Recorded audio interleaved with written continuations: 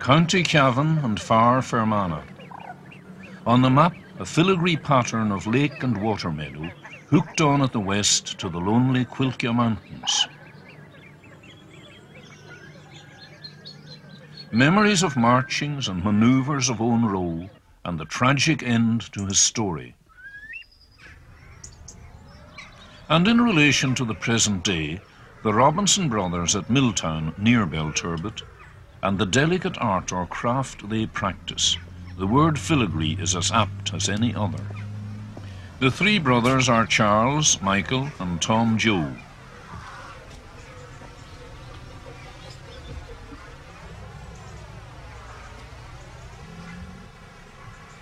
And with them their cousin Ignatius Foster, an apprentice to, or you might more readily say student of the craft of marquetry. It takes a man 5 to 7 years to learn the skills that go to the making of traditional or classical furniture. The Robinsons are craftsmen who don't waste much time on idle talk. They go at their work with a quiet determination that still does not conceal their respect and love for the raw material they use.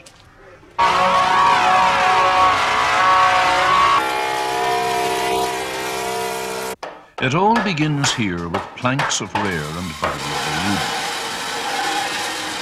Mahogany, as Charles Robinson says, from the New World. What they will do as we watch them is to make a suite of dining room furniture, the sideboard excepted, in a style that we associate with the grandeur of the period of the late King's George, the Regency.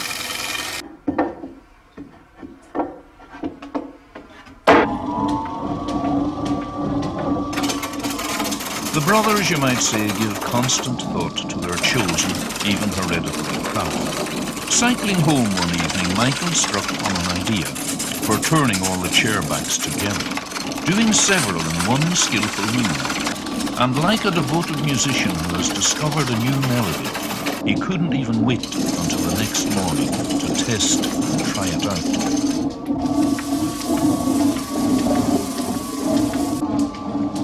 The wood is polished with a handful of shavings.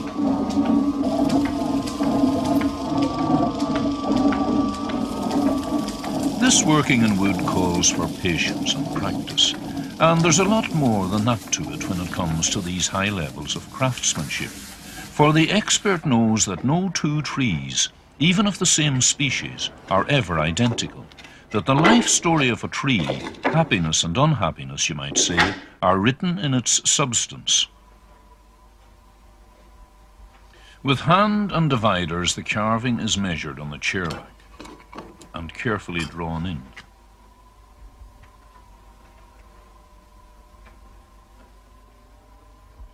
James Robinson, the great-grandfather, and his son William of Drumgoon House near Killishandra went in for coopering in a big way.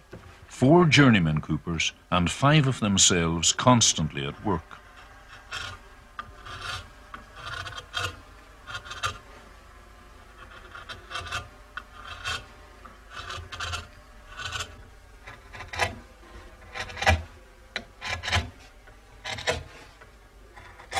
The Robinsons remember their father steeping hazel rods in the brook for hoops or bands for the butter firkins, to get the product from the farms to the butter markets, then to be found in every town.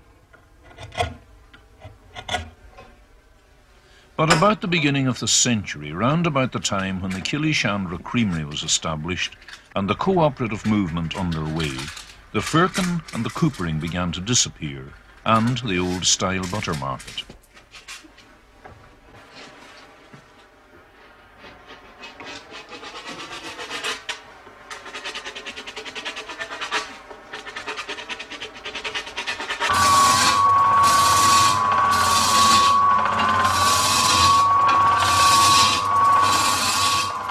Now it's back to the lathe. This time Michael is turning the centre pillar of the tripod leg, which will support the table.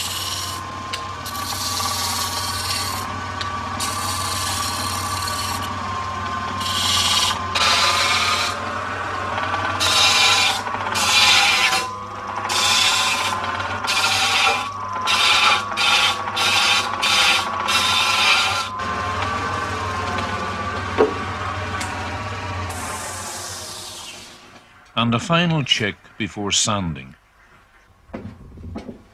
When Charles Robinson here walks down the stairs carrying these sheets of mahogany and sycamore veneer, he knows that he is carrying material that has been tried and tested.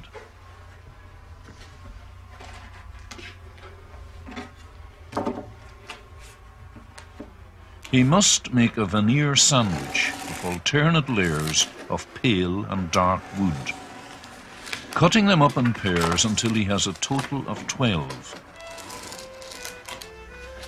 The dictionary tells us that a veneer is a thin layer of wood, ivory, tortoiseshell, with a decorative or fine finish that is bonded to the surface of a less expensive material, usually wood. Animal or Scotch glue is used to stick the layers of veneer together. In the mid-1940s, Charles left school and apprenticed in a local furniture factory in Belturbet, which later closed. He speaks highly of Éire Cregan, who worked there, a skilled cabinet maker who had learned his craft in Dublin.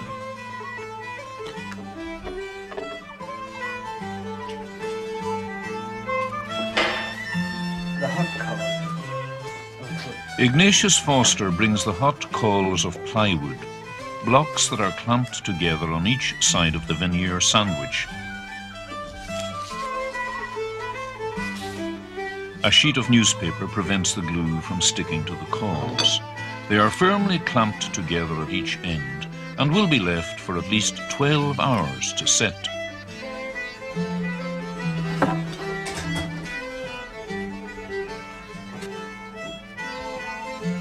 Carefully and skillfully, Charles draws in the traditional design.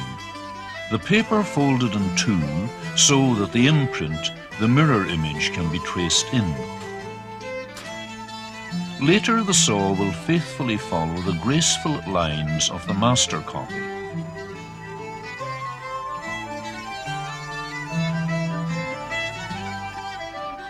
But before that, it must be laid on and glued firmly to the veneer sandwich.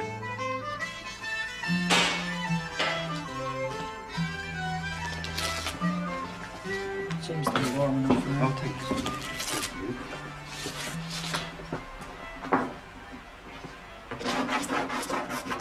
Charles rubs beeswax onto the swarf or backing piece and smooths it with the hot iron. That backing piece is of walnut, cut with the grain at right angles or opposite to the veneer above. The beeswax lubricates the saw. The keeping of bees, as we shall see, is an important part of the Robinson household. The islands in the plan are pierced to allow the fret saw blade to enter.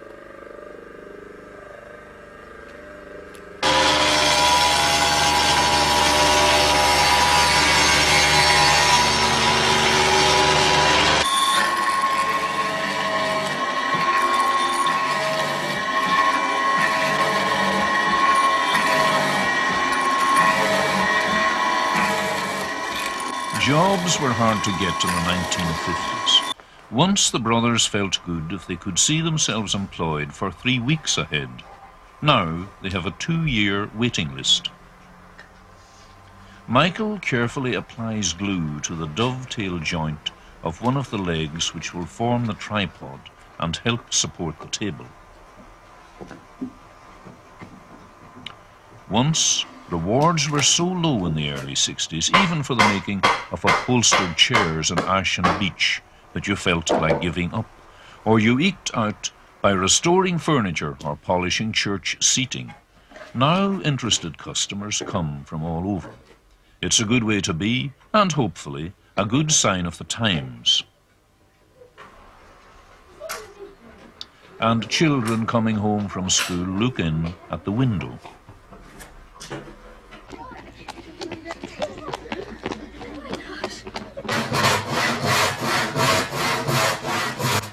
The children are interested, and the Robinson brothers want them to be interested, even if the skills of marquetry, veneering and inlay have been by long tradition carefully kept secret.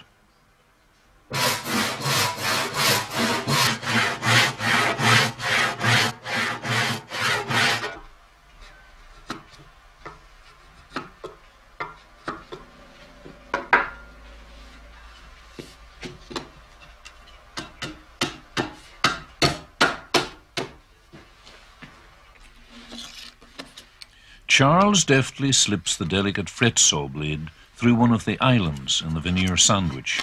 The first fret saw blades were made in northern Italy in 1562. They were cut from clock spring steel and mounted on wooden bow frames.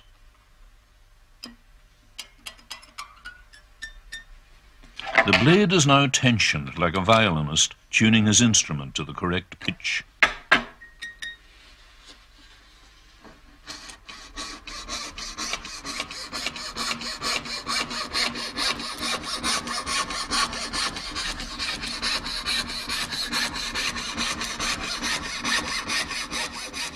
Tom Joe made the swing saw, as it is called, an improved version of the marquetry donkey. Made it 8 years ago from a design he found in an old Victorian book. The bellows blows away the sawdust from the point of contact, giving a clear view of the cutting line.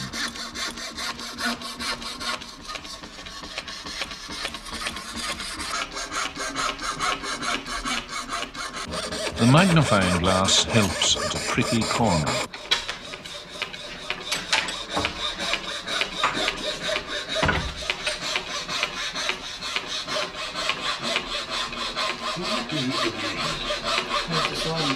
Very good.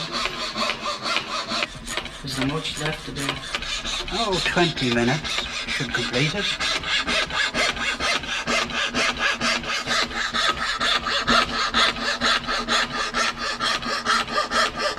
It will be a nice piece of work when it's finished. Most of them usually are.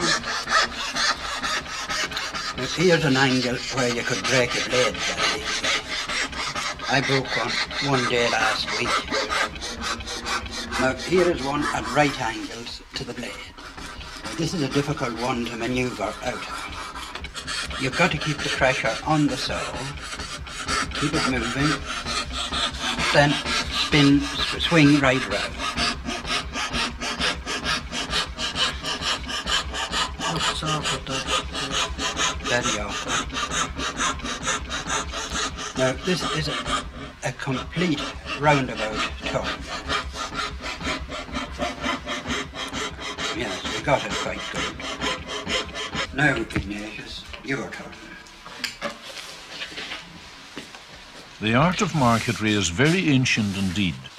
The Egyptians were skilled in the use of veneers, and examples of their marquetry have survived to this day in their caskets. And later, monks in northern Italy kept the craft alive during the Dark Ages, and it was to reach a high point in France in the 18th century by craftsmen originally encouraged at the court of Louis XIV, the Sun King.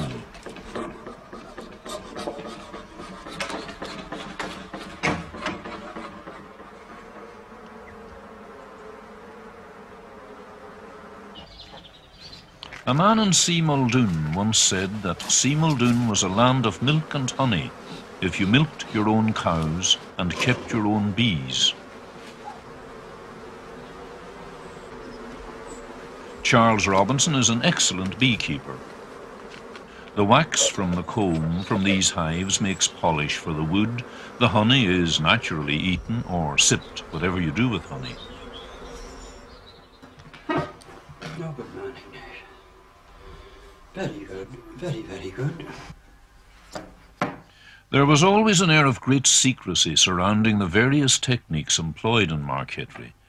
But in a world in which craftsmanship is not so common, the Robinsons see no reason for hiding their unique talent, least of all from the young.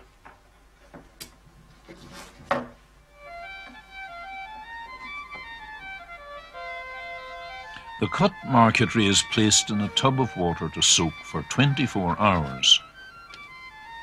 Now the leaves can be carefully separated and the contrasts swapped, pale sycamore and dark mahogany. It would seem to be perfectly understandable why it takes 7 years apprenticeship to this craft to become a true master. The apprenticeship rules were even more stringent in France in 1743, when the Paris Guild of Master Carpenters and Cabinetmakers admitted marketeers for the first time.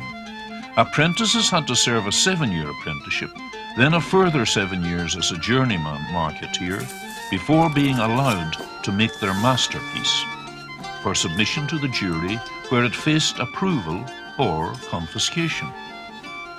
Gummed paper is placed over the individual leaves to hold the veneers in place until they are required. Impact adhesive is applied to the back of the marquetry and to the chair back and allowed to become tacky. The motif, or lay-on as it is called, is carefully positioned on the chair back. The veneer hammer is a special marketeer's tool for rolling the veneer to get the best possible contact. In times gone by, when animal glue was used for this task, a sock of hot sand was placed on the work to maintain pressure while it dried, but modern impact adhesives have speeded up this process.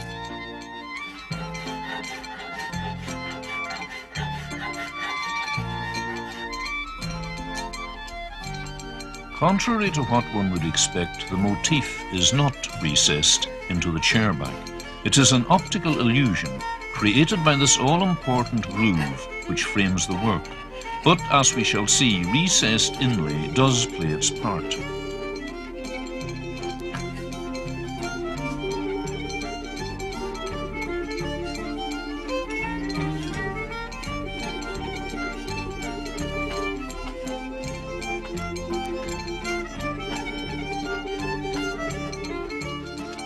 Now comes the sanding with fine grades of sandpaper. It is very easy to overdo the decoration, be it a picture, a Christmas cake, or marquetry on a piece of furniture. The marquetry should never be allowed to dominate the overall design, only enhance it. The carefully examining eye of the craftsman. Sand shading, or in this case, hot carborundum powder, is used to scorch the wood to get a graduated shading effect. The motif, a wild woodbine flower,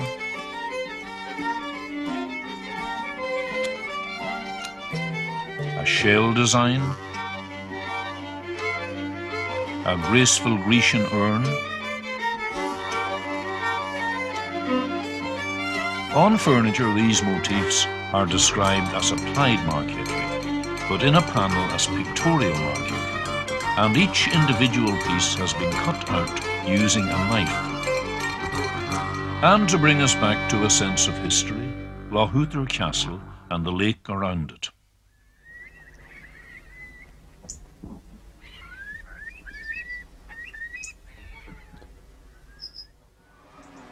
Tom Joe steps out to visit John P. Riley's farm in search of spindlewood, one of many traditional saw-cut cabinet woods used by marquetry craftsmen. Hello, John P. Tom Joe. How are you? Oh, very good, no, thanks. Lovely day, isn't it? Oh, it is lovely.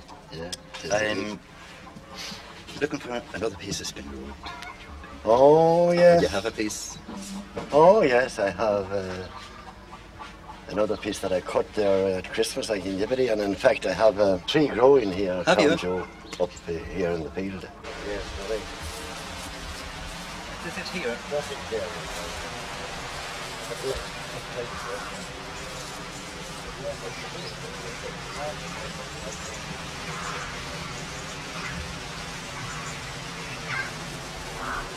That's a fine specimen, John P. Oh, yes, it is indeed. Great one. That must be old. It's old all right, Tom Joe. I'd nearly be ashamed to tell you when I saw it first.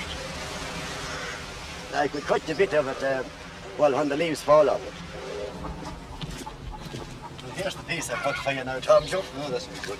You can have it, maybe you'll be fit to make some use of it. Oh, sure. Oh, thanks very much. Michael cuts the groove for the inlay into the tabletop, the recess groove.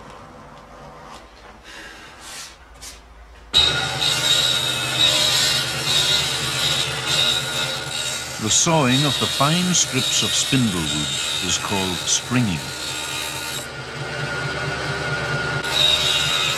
The fine strips are drawn through a die to make them smooth and square and uniform.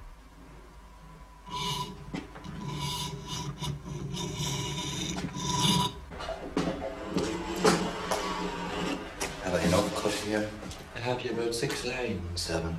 Oh, then it'll be enough. That is Well, pretty good. They're pretty good. A little rough, I suppose. The glue is carefully poured into the recess, the stringing inserted,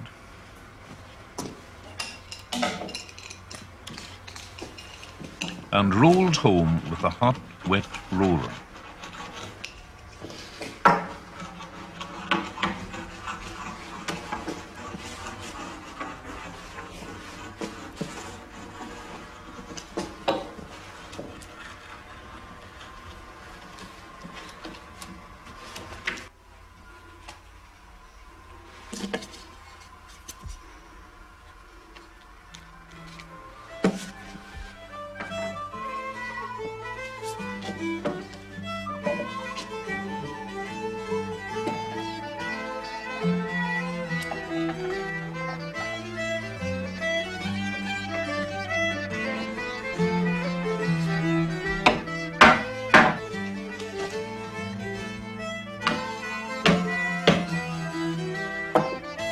The comfort and security of the chair you sit on depends a lot on this gluing and pinning.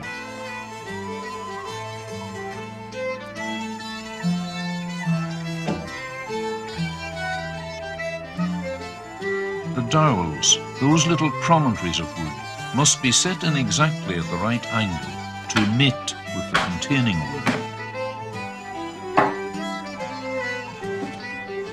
And afterwards, the glue that spills over around the joint must be carefully wiped away with a wet cloth, so that it won't mar the polishing process.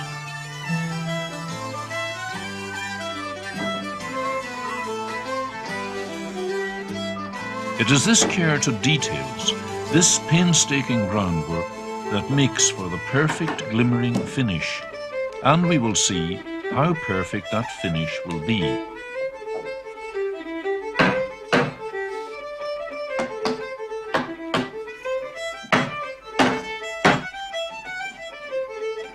Now the chair is carefully clamped together to make assurance doubly sure for the pins. As Charles Robinson says, it goes together very sweetly.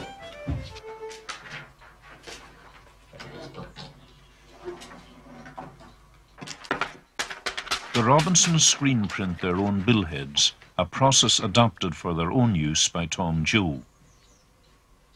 Tom Joe you could describe as the bursar of the Robinson community. He runs the house, but is also, like his brothers, an excellent craftsman, and in his spare time, when he has any, makes grandfather clocks. Ignatius sprinkles on the powder, which when toasted under the grill causes the lettering to rise.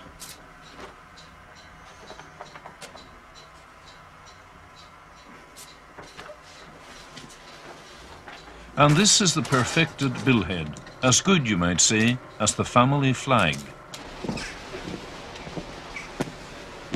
Now the completed furniture is on the move, up and up, to the polishing shed to get that all-important finish.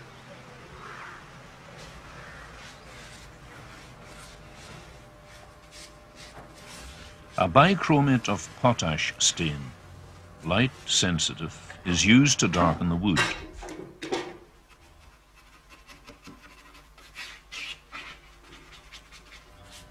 After only a few minutes, its magic is working. Up to 7 coats of button French polish are brushed on, half an hour between coats and a sanding down each time. Another sanding, but only after the French polish has been allowed to cure for a week. Then a mixture of carnauba, beeswax and turpentine, and a lot of hand rubbing.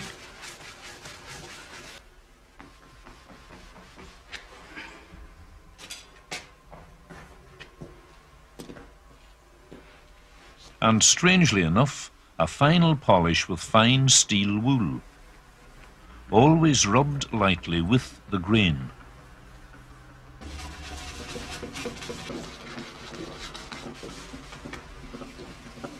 Beeswax rubbed on a screw makes for easier driving and a better hold.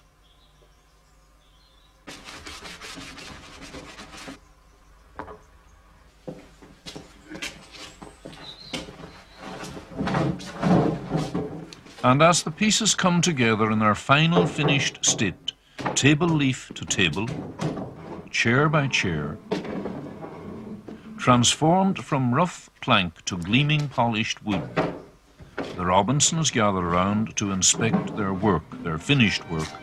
They don't need to comment in words.